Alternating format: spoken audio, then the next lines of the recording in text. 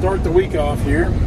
We've got the skidder in tow. Of course, Kenny and Kevin are behind me, and the Ram with the skid steer and the Ranger. We're headed up here to Monegaw Springs, Missouri, right on the Osage River.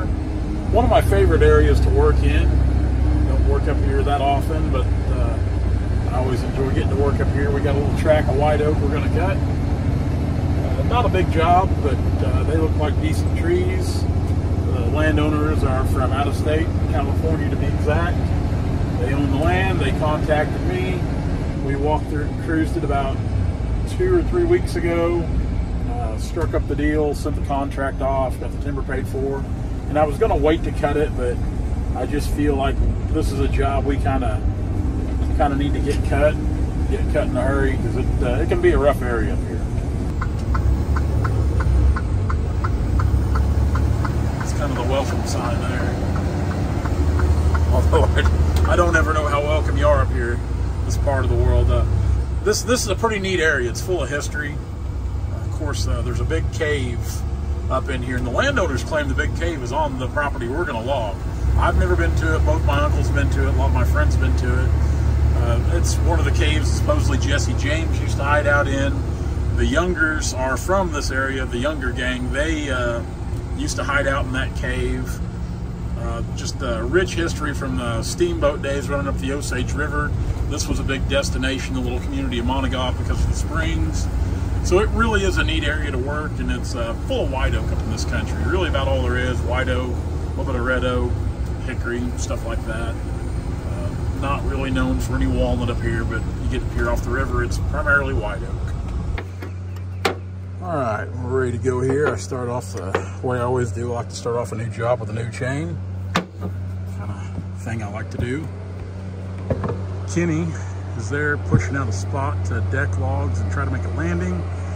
Kevin's right there next to where there's kind of a whistle there, an entryway, and we're parked on a different entryway in this truck. Of course, we just got the Western Star pull off the side of the road. Now this road just dead ends down here, so there is not a lot of traffic on this road at all. That's why I'm parked there the way I am, at kind of the top of the hill where I can be seen both directions with traffic. But again, there is not a lot of traffic on this road. I know gravel roads that have a lot more traffic than this little stretch of blacktop here. So we're going to get started, start getting some of these on the ground, get them ready to load out. They're calling for rain here about any time, so I don't know how long we're going to get to work today. But, we're going to try to make quick work of this job. We want to get it all done, knocked out this week. Got a lot of hauling, got long hauls. When we leave here, we're going to go home, take the wagon, or excuse me, take the pintle hitch, unhook it, and hook up the wagon. And we might possibly try to haul a load of stave logs tonight. I don't know yet. I didn't film much yesterday after getting here, as you can imagine, but this is a pile of stave logs right here. The pallet, I went ahead and hauled it home when I took the truck and pintle hitch home and hooked up to the wagon. I'd planned on bringing the truck this morning to get a load of these stave ready to haul out. Brandon's actually going to do some hauling for me this week, so I'm going to get him a load of stave that's ready to roll. And some of these need to be cleaned up just a little bit, but there's some good stave in here. Then there's some stave that's not so good. Some of this timber's cutting pretty good. Some of it's pretty ornery. Hopefully the further back we get where we're at, it'll start cutting a little better back on that better slope. But it's just gonna be me and Dad today. Dad should be here shortly. Of course, I don't ever like leaving equipment and stuff by the road, so I kind of got the Ranger blocked in here with a tree, with the skid steer and the skidder, and everything's locked up. But I still worry about stuff because we've had stuff tampered with before. It's never a good thing, but we'll go ahead and I'm going to move this skid steer. Then I can get to the Ranger. Then I'm going to go back and do some cutting. It kind of rained and dreary all night. Of course, you might know we get up to a job like this and turn off wet. It definitely doesn't help things any. Good young crop of white oak trees coming on. This timber should have been harvested several years ago, what we're cutting now. So you can see, I think this was the first tree I cut yesterday. It had a hole in it there. Of course, that thing there, it's bad in the bottom. There's just a lot of ornery trees. This thinning, again, it should have took place years ago, but we're happy to be doing it now.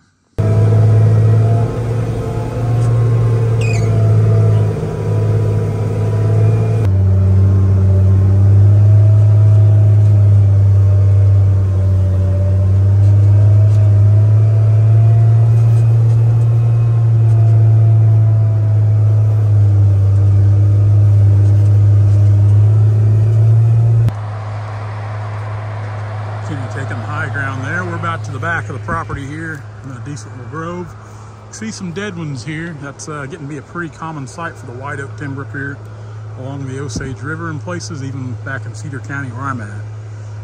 We've come across a lot of that dead white oak, red oak timber in the last few years.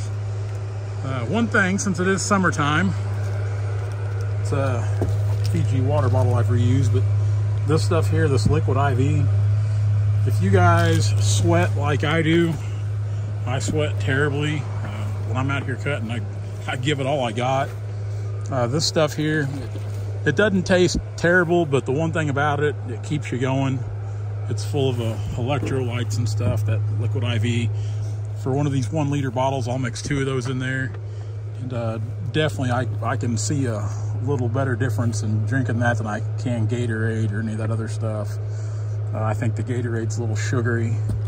The Gatorade Light's not too bad, but I try not to have too much sugar, just get back what I need, and this stuff here definitely does it. So I'll drink a few of those a day, and that keeps me going a little better than without, because it's not full on summer yet, but it might as well be in this thick vegetation.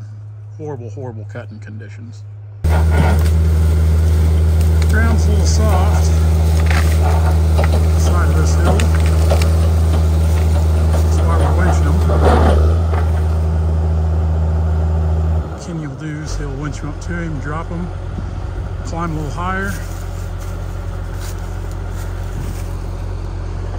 and then winch again.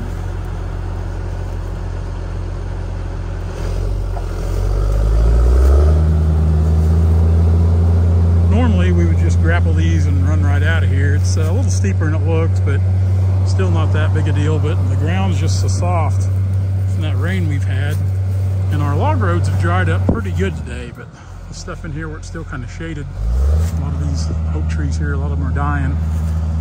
It's still not drying real good. Push these big tall things, they went all the way to the bottom. This has been a terrible, terrible timber stand. Definitely not a money maker here. So again, I'm going to state that I kind of got the big eye on this job when I looked at it. After the last job of white oak we cut, I looked at this and I'm like, all right, I kind of know where I need to be. We got in here. Most of these things have cut terrible. Very few of them have cut good. Needless to say, this is one of those jobs where I lost a little money on it. You're going to have those every now and then. We try not to have them at all, but it's just the way it goes sometimes. I should have known, and I was hesitant about timber in this area because we've cut some jobs up in this area that's not cut very good at all. So I should have went with better judgment on that, but you live, you learn. That's all you can do. Even like this guy right here, see, he's got several problems with him.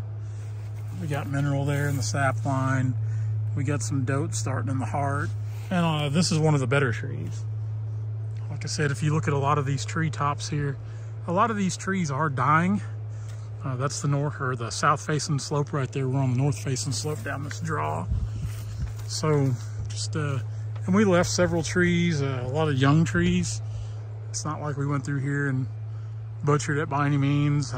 We bought 90 trees, and I think by the time it's said and done, about 87 is what we're going to cut of those 90, because some of them were just, they're not even worth bringing down after sticking a saw in them. Just leave them for habitat trees. It's just a rough timber stand. It should have been harvested years ago.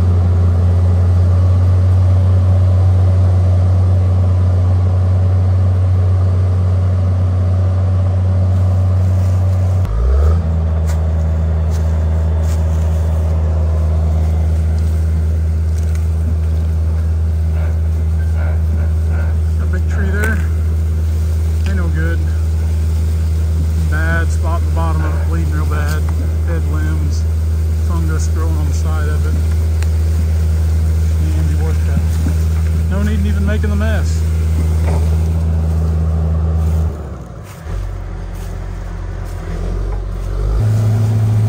That's it, last drag of the job. Not even upset about it. Usually, I'm upset to see a job come to an end. Not this one.